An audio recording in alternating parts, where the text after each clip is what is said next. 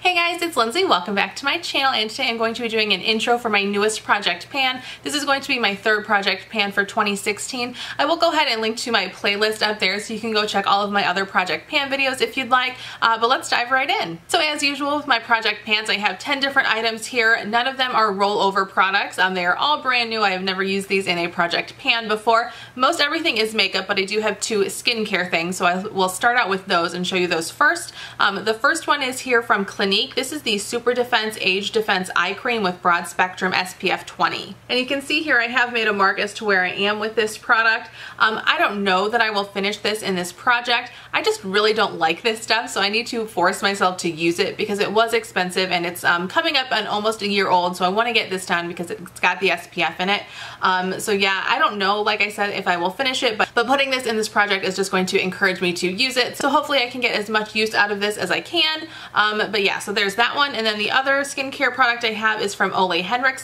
This is the Pure Truth Melting Cleanser, the 3-in-1 Cleansing Gelée. This is what the jar looks like, and you can see here how full it is. Unfortunately, I'm not really going to be able to mark my progress on this. It's just going to be kind of difficult to do that. I do like this product, and I've probably used maybe about half of it so far. Again, just kind of like the other product, it's getting to be a little bit old, so I just want to make sure that I use this, but I do think that I definitely will be able to finish this up in this project. Alright, now moving on to all the makeup. Well, this first item is maybe makeup, maybe not. It is an e.l.f. setting spray. This is the e.l.f. Mineral Mist. This spray is basically brand new. I've hardly used it at all, but again, like the other two products, it's just getting old, so I need to use this. I'm going to be using this like kind of the same way that I would use MAC Fix Plus or the Mario Badescu Rose Water Spray. I like this stuff, so I'm happy to use it. And unfortunately, again, like the other one, I'm really not going to be able to mark my progress because the bottle is completely opaque, so I can't tell how far down I am. But I'm just going to continue to use it, and as long as I, use it pretty regularly, I think I should be able to finish it. Moving on to the next item, it's kind of two items in one. The main one that I'm going to be focusing on is this foundation here. This is the Revlon Color Stay Foundation in the color Sand Beige. And it's kind of difficult to see here how much I've used because I think I knocked it over earlier tonight, but I am pretty far down here. I'm probably about here as far as how full this bottle really is, so there isn't a whole lot left. This is a little bit too dark for me, so I am going to be mixing it with this foundation. This is the Covergirl plus Olay Face Effect foundation in the color Fair.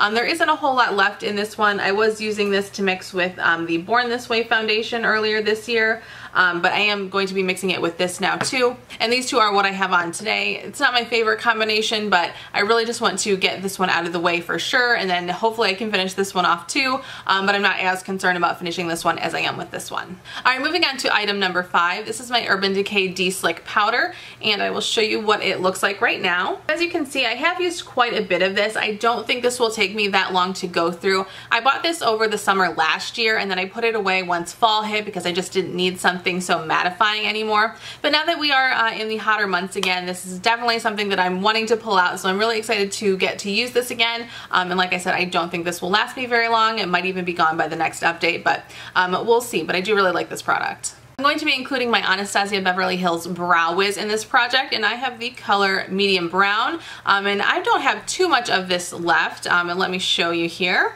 So that's what this pencil looks like currently, and I did actually mark it on the cap as well with that little mark of nail polish of all things, but I've been using powder mostly for my brows lately, and this has just kind of been neglected. I'd like to get it out of my collection and just use it up. Next item is a blush stick. This is from Clinique. It is one of their Chubby Stick Cheek Color Balms, and this is in the color Roly Poly Rosy. This was just a free sample, but this is just taking up so much room because it's so big, so I just want to go ahead and get it out of my collection. And this product is pretty much brand new. I used it today for I think probably for the first time, but I do really like this color, but there you can see where I am as far as the progress goes, which like I said is not much at all. And then I don't even know if you're going to be able to see it, but I did mark on the cap here as well. And the last 3 items that I have in this product are all lip products. The first one is a lip balm. This one is from Malin & Getz. It is their Mojito lip balm, and I think there might be an air bubble in here or something because I couldn't squeeze any far down than here, but I feel like there's hardly anything left in here, so I think there's an air bubble kind of trapping everything. But there you go, you can see my progress.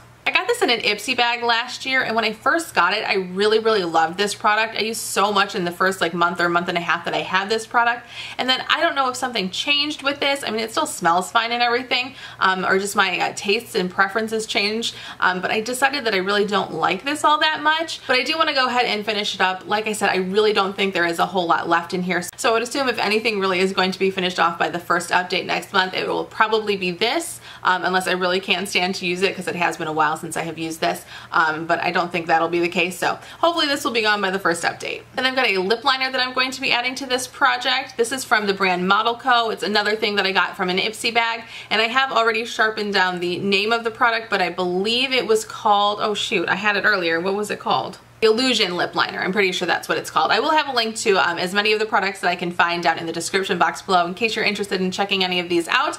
So I'm pretty sure this is called the Illusion lip liner.